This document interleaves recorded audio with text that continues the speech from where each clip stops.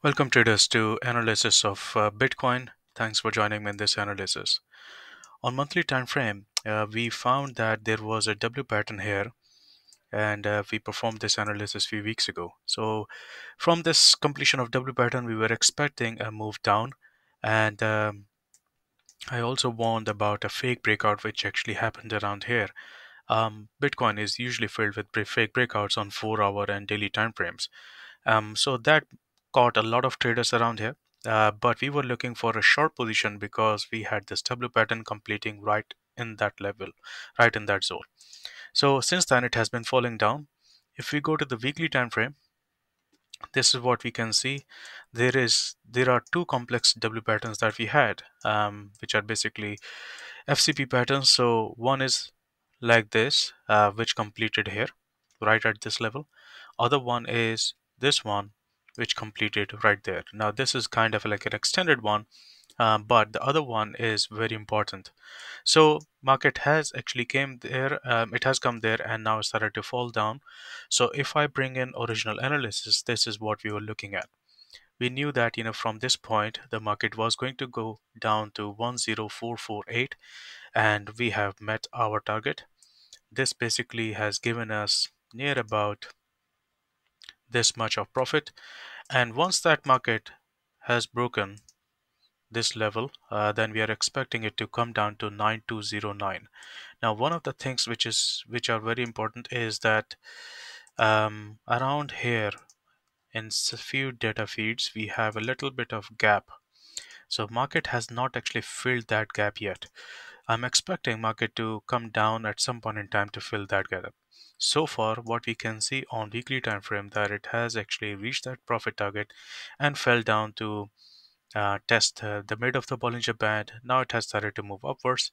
Now, if it keeps on moving upwards, then it can reach up to this level, which is 10,703.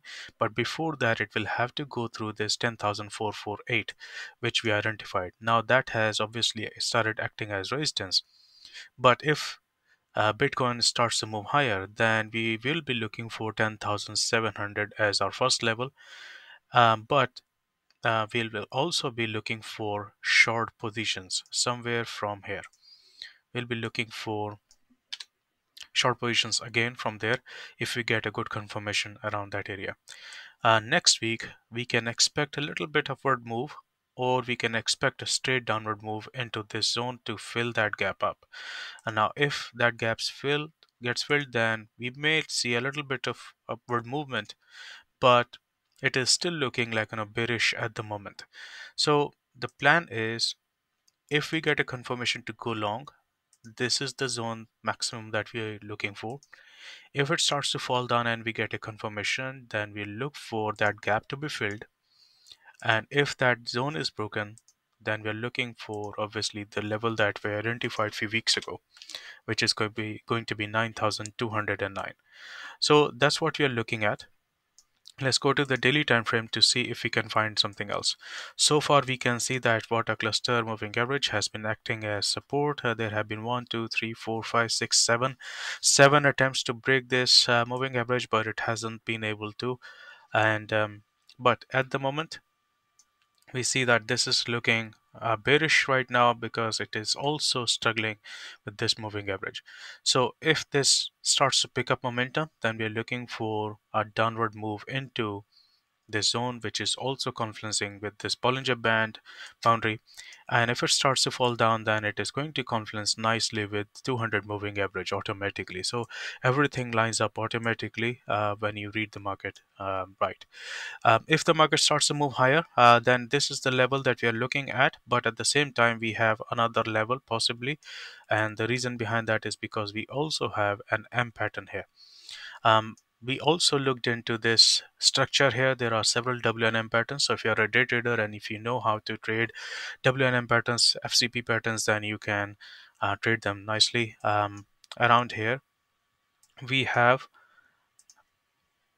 an M pattern that we completed 38.2 right there, and that means market is expected to come down to 78.6 because we have a pattern showing up like this.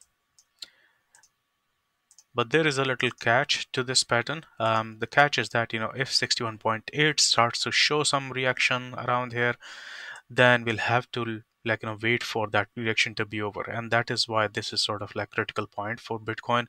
If it starts to fall down, and because the market has already used up some of the bullish momentum, it can fall all the way down to this level of 9,209. And in extreme case, it can also come down to this level, this zone. This is a wide zone at the moment, but we'll see we'll be able to refine this zone later on once the market has started moving towards it. But that remains to be seen. For now, this is the trading plan that we have on Bitcoin. Hope you enjoyed this. Hope you found this useful. If you did, hit the like button. In the comment section, let me know what you think about this analysis. What is your own opinion on Bitcoin? And do not forget to subscribe to my channel and share this idea with other traders and trading community. Thank you.